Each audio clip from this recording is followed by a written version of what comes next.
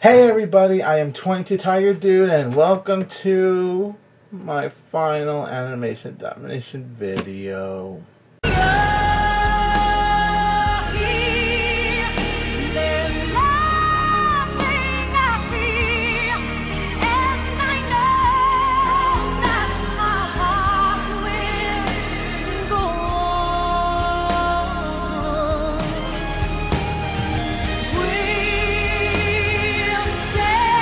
And also, you guys, stick around for my very end of the video because I do have a little, I guess what you could say, update. So please stick around for the end of the video. We start off with number 1, Cleveland show.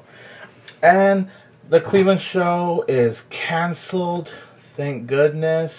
While this season has been at least watchable, I really hope for the day that this show would get canceled so Cleveland could go back to Family Guy. Please let Cleveland be back on Family Guy by next season. We all want that, right? And the final 2 Cleveland show episodes with this one is about when Crazy Train, Cleveland's father, he's acting really weird, and so when they go over to Dr. Fist, Dr. Fist says that he is developing something called dementia.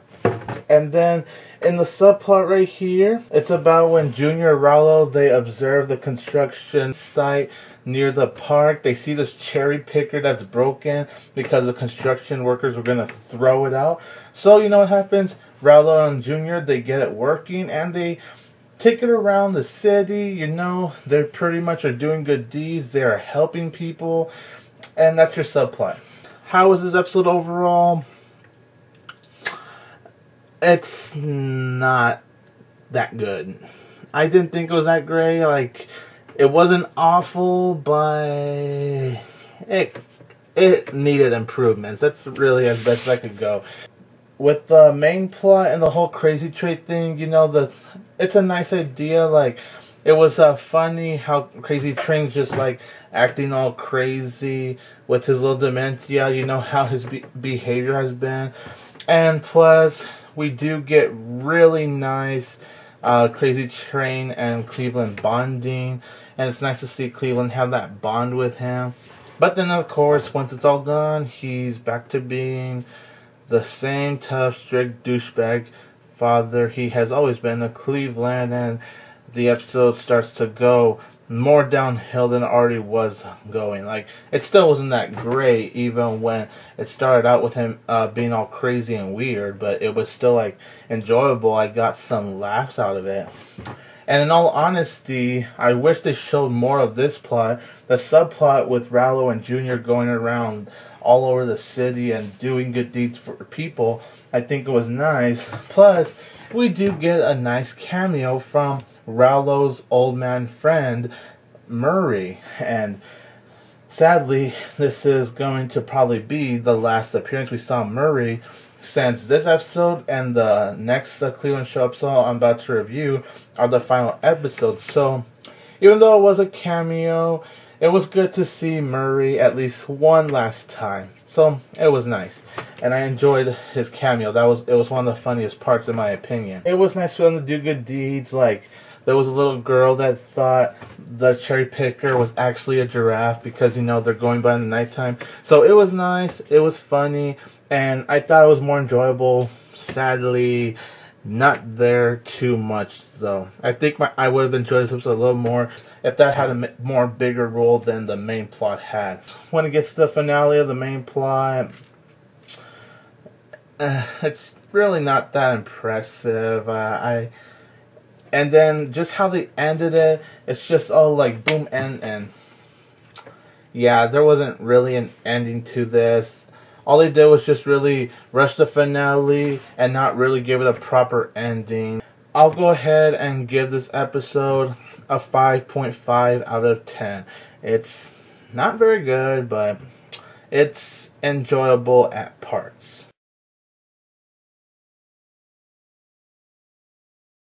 This is officially the last episode of the Cleveland show. Okay, so I hope everyone's happy. I'm definitely happy. Even though this was a watchable season, I'm not gonna lie there.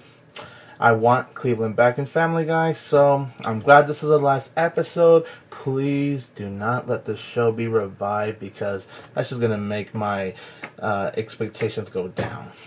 Cleveland and Donna get overwhelmed with the kids' schedules, like dropping off at school or taking them to soccer, you know, that ordinary stuff. So they do this thing called Wheel of Family, where they take the family over and they spin the Wheel of Family, and whoever it points at, they get that family. Like, for example, Freight Train got Junior, and so Junior, that's where we go into the subplot of this episode. He joins the YMCA. I know. This final episode of the Cleveland show, it was not good. It was worse than the first episode I reviewed of this final night. Much worse, actually. Much worse. Actually, so much worse that it's not even funny. It was. I just didn't like this episode. This is a terrible episode. Come on. If it's a final episode of the Cleveland show, even though it wasn't meant for it to be a final episode, at least try to do something decent out of it, you know? Is that so hard to ask? I mean, you had a watchable season. This final season was watchable. It had its really great episodes. It had its decent episodes. It had its okay. And it had its, well, not so great. But it was watchable overall. And to end it like this, it sucks. The Junior plot, the subplot, I just thought it was ridiculous. It was so weird. The Wheel of Family thing, I just thought it was pathetic. It was lazily written. The writing overall is just terrible. The characters didn't make it even better. And then, of course, we get the auntie who farts. And it's like... yeah, see? Shows how good this episode was, right? Oh, boy. There were a few funny moments. Like, honestly, the funniest moment was the ending of the subplot with Junior doing his stripping, his dancing on the pole. Oh, and the fact that Freight Train was actually very impressed by it. I'll admit, I actually got a very good laugh out of that part. And there were a few more other laughs, but that one overall was the funniest. We didn't get any final lines from Tim the Bear or any of Cleveland's other friends. They were there, but they didn't really have a line to say. Actually, not all did they say a line, because they were only there at the ending of the episode. The Cleveland show, I'll admit, even though it's not the greatest show Seth MacFarlane has made, in fact, it's the worst show he's made, I'll admit this season was watchable. And Seth MacFarlane, I hope you'll put Cleveland back on Family Guy. Please don't revive this show. I think everyone's already had enough of this show. So, as my final words to the Cleveland show, even though the final episode was shitty, thanks for a watchable season. I hope to see you back on Family Guy next season, Cleveland. And the final episode is gonna get a 2 out of 10. Wow. Wow. It's a series finale everyone is going to forget.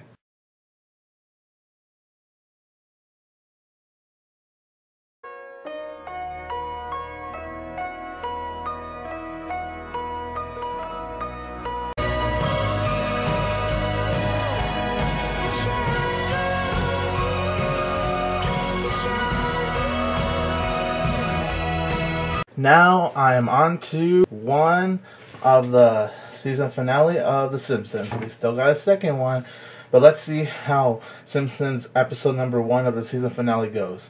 Alright, so the plot for this episode is about when the guys, they all have this lottery. They won a lottery. So they're celebrating in honor of the guys winning the lottery. The 4 of them want to split the cash, so they trust Carl to go cash in the money. But then when Carl never comes to Moe's bar, and he ditched them basically, as you can see. The Homer, Lenny, and Moe, they get curious about where Carl might have gone, and then they discover the mystery about Carl and about him going to Iceland. That's right. And in case you guys are wondering why I played that Sigur Rós, I hope I pronounced that right, song, because the Icelandic band Sigur Rós guest star in this episode, and I really enjoyed that. This is the only song I've heard from them, to be honest, but I just love that song so much. I could listen to it forever and ever, and it could still get to me. How does this episode go? I love it. This is, without a doubt, one of the best offerings of an episode this season offered. It's really, really great. Alright, first of all, there's not really too many episodes of The Simpsons that focus on Carl. This is a Carl-focused episode. We get more backstory behind Carl. We learn more about Carl, where he was raised, his past. I enjoyed the mystery here. I enjoyed how Homer, Lenny, and Moe, they were going solving, and this Iceland. And I really don't want to spoil too much of this episode for you guys, but it's really interesting. I love the episode. And yes, it does have funny moments, but the reason I love this episode so much is just how well written and well constructed they did with this episode. And people will give The Simpsons too much crap. Like, I mean, some people, they give it too much crap. And of course, while I respect their opinions, when I watch episodes like this, and still watching the older episodes, because I love both the older and the new episodes equally, it has me wonder myself, why do people give the show so much crap? I just loved how it was written. I loved the story behind Carl. There's a lot of character development. They added a nice depth of character development here. It was like Futurama. You know how Futurama has more of that character development stuff than The Simpsons? Well, I felt like this Simpsons episode succeeded in character development, and it's those kind of episodes I want to see from The Simpsons. Like, Futurama gets a whole lot more of that than The Simpsons, but I mean, just how it was handled and how it was written, I was blown away. I was really impressed by the writing. Funny jokes all around, funny humor when it needed to be. And they were humorous at the necessary times. It would be dumb, it would be clever. I just loved the episode overall, and I would really recommend it. And I don't want to spoil this for you guys, because we learn more interesting stuff about Carl and the fact that he went to Iceland, and that's really nice. I love the episode. I'm going to give it a 10 out of 10. Loved it.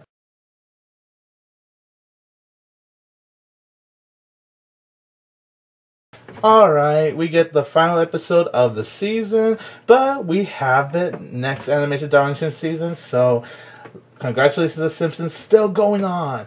Season 25 next season. Wow. Can't believe it. 25 seasons. Alright, well, let's focus on the final episode of season 24. That one is called Dangers on a Train. This episode actually guest stars Seth MacFarlane. You know, the guy that has 3 shows, well, with Cleveland show being canceled, 2 shows on Animation Domination now. He's the creator of Family Guy, American Dad, and the show that got recently canceled for good, hopefully, the Cleveland show. I will honestly say, while I don't think it's as good as the Saga of Carl, the episode I just finished reviewing right now, I really liked this episode. I think it was really enjoyable. I really liked Seth MacFarlane's guest appearance in here. He played an overall very enjoyable character. His, Seth MacFarlane voice matched his character well. And the plot of this episode is that Marge was looking for a cupcake website, but she mistakenly ends up with a married couple to arrange affairs, and the character's name is Ben, and so Ben, without his wife knowing, has actually been meeting up with Marge and all that stuff, and he's like starting to have feelings for Marge. And meanwhile, Homer and the guys are building this train from a long time ago in their past, because Homer wants to surprise it for him and Marge's wedding anniversary.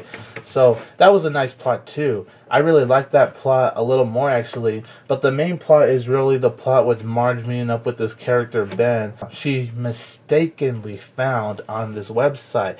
I really liked the plot. My issue with the episode though was I didn't like the fact that Marge was going behind Homer's back. Like, it was really wrong. Like, you could tell Homer really cares about Marge, and obviously if he's doing that, it's because he wants to surprise her. And although I know she didn't know, it wasn't right for her to go behind Homer's back. That's really the biggest and only issue I have with this episode overall, just the fact that Marge is going behind Homer's back, meeting up with Ben, the one voiced by Seth MacFarlane, while he is going in and out every day just to go fix that train, build it back to life, just to surprise his own wife on their wedding anniversary. Now, come on, that takes serious commitment. The fact that Seth MacFarlane's character Ben and Marge are getting into this TV show, it was funny. It added a lot of humorous moments. This episode is very funny. I thought it was well written with the storyline too, and overall how it tied into the end. And if you guys like Seth MacFarlane, then you'll enjoy his guest star voice appearance here. And I'm gonna give this episode, the final episode of season 24, a 9 out of 10.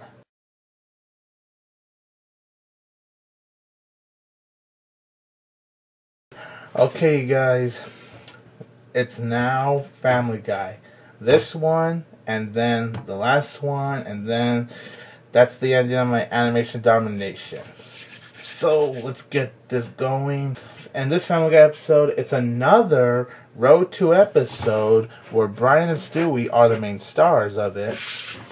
And it's about when Brian wins Celine Dion tickets to Las Vegas. No one could really go, so of course, who does Brian bring?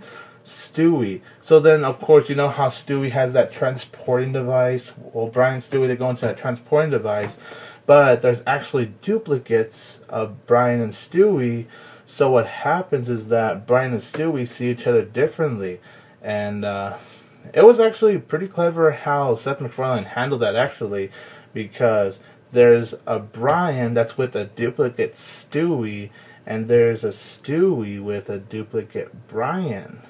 And I really liked that. That was really cool how it handled. The episode overall, though, it's okay. It's an okay episode. It's disappointing, yeah. It's not the worst Road to episode, though, but it's also definitely not the best either. There's enjoyable moments at times. It's funny at times too. Really, my flaws with this episode is that it could have been constructed a little more better.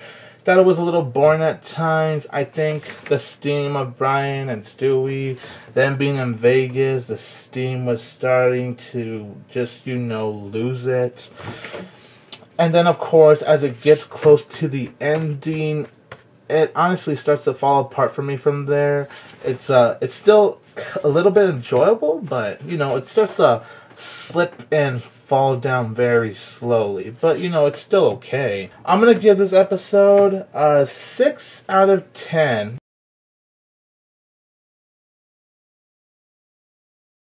We now have the final Family Guy episode of Season 11. Okay, you guys, remember, stick around for the very ending of my video after this. But anyways, in this Family Guy episode, No Country Club for Old Men. This Family Guy episode is about when Chris, he hits on a girl named Amanda, and she scores and he gets an invitation from her for the family to the Barrington Country Club, and she is a member there, so Chris and the family are invited. But then you could kind of guess where this is going. You see Carter there, but Carter gets very annoyed and pissed off that Peter and the family are at the Barrington Country Club because Carter has been dying to be a member of this country club for such a long time, and he's not liked, which is completely understandable why. Peter invites Carter as a guest. So just like Roads to Vegas, it's okay. It could have been better. I mean, it wasn't really structured well. It was boring at times. It has its problems, like Carter was really starting to get on my nerves too, especially once it hit the ending. I'm not going to spoil why, but the ending pissed me off. But the storyline overall, it was fine. There are some stupidly funny moments, like where Peter acts like a child. I mean, it's not the first time we've seen him act like that, but I mean, there's this one scene where he's talking to this little kid, and oh my gosh, it was one of the most hilarious moments of this whole episode, honestly. The episode started off as a 10 out of 10 in my opinion, because, because for the first 6 minutes, Peter has an harmonica stuck up his ass. Yeah. But then Peter discovers a talent where he could play the harmonica through his ass, so now he makes it through America's Got Talent. But then you could probably guess how that plot ends, which is the harmonica finally slipping out of his ass, and then he got kicked out of America's Got Talent. That plot ended from there. Then that's when we moved on to the Barrington Country Club plot. And I love that. And I love the harmonica plot. And then once that started, that's when the episode's all like, nope, not 10 out of 10 anymore. A disappointing finale for a season. Definitely not as bad as the Cleveland shows. It's a lot better, but other than that, but still, it's disappointing. I'll give the final season 11 episode of Family Guy the same rating as Roads to Vegas, unfortunately, a 6 out of 10. Stick around for the ending of my video now, as I do have a little something to say.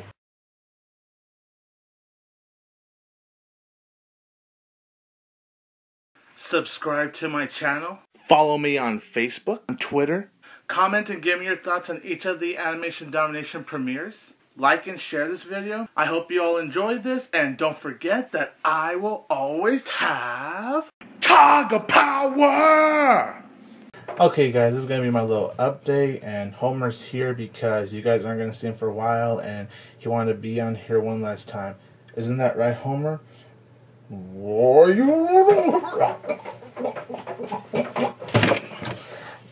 Don't stay. Bad Homer. Bad Homer.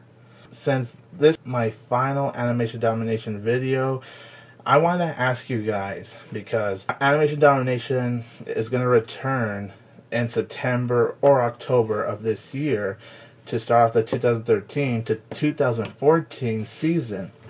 Okay, and so I want to ask you guys this. Do you want me to come back to do Animation Dominations? Like, I'll still be here on my channel. I'm still going to do movie reviews, my TV show reviews, my SpongeBob SquarePants episode reviews. I'm going to still do all that stuff. But I mean, in terms of like Animation Domination, do you want me to come back to do reviews of this when next season premieres? Or do you guys think I should mark this as my final Animation Domination video? You guys let me know down below, because I only want to do it if my subscribers want me to do it. If you don't want me to do it, I'll stop. But I do want to know your guys' opinion though. Since there's no Animation Domination this summer, I'm not doing Animation Domination High Def. I'm sorry, I'm not going to watch that. But to, I guess what you could say, kind of not really replace, but make it my summer version of Animation Domination, except it's just going to be one cartoon with new episodes every week. And for the summer, I am going to review new episodes of Futurama. Yep, that's right, you guys. So There may be no Animation Domination reviews for the summer, but there is going to be new episodes of Futurama to be reviewed by me all summer long. So look forward to that, you guys. Watch my reviews and all other stuff on my channel. Look forward to that, and thanks for supporting my Animation Domination videos.